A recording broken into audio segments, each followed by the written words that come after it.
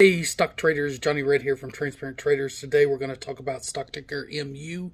Yes, it was requested for a price levels breakdown on Micron technology. So let's get the chart pulled up and we'll get in.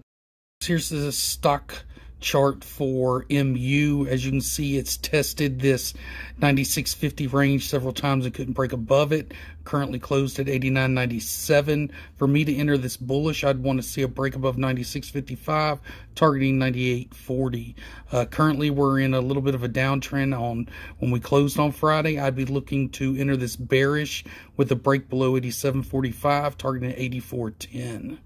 So those are my levels, folks. Bullish 96.55 based off repetitive price action, and 87.45 the same way. This is just looking at the last time that it came down into this range that was somewhere where it struggled with.